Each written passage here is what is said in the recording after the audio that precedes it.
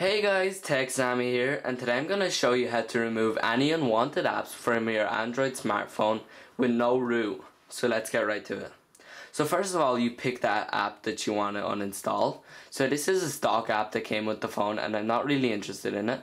And as you can see here, you cannot uninstall it. So I'll just put it in the home menu to show that it is there. Then what you want to do is go into your settings, which is here for me. Swipe down to your applications, which is here. Then go to all. Wait for that to load up. And scroll down. And go to the T section because that's where tips and help is. Let's go find it. And here it is. And as you can see here, you can do everything. You can clear the data. You can force stop it, but you cannot uninstall it. You can stop the notifications, but you cannot uninstall it. What we can do is disable it. So what you want to do is disable it here. And then let's just go out of that. And as you can see, it is gone.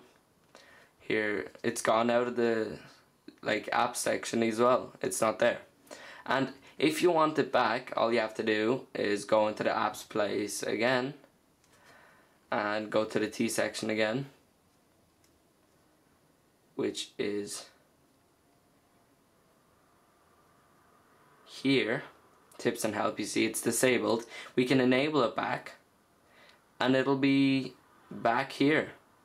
So yeah, so I want to note that this does not uninstall your apps, it just disables it, but it does save you up some space because it doesn't take up any RAM space and it doesn't catch anything, so it does save you space as well, and they're just annoying to have there sometimes.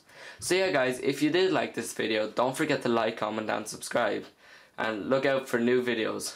Peace.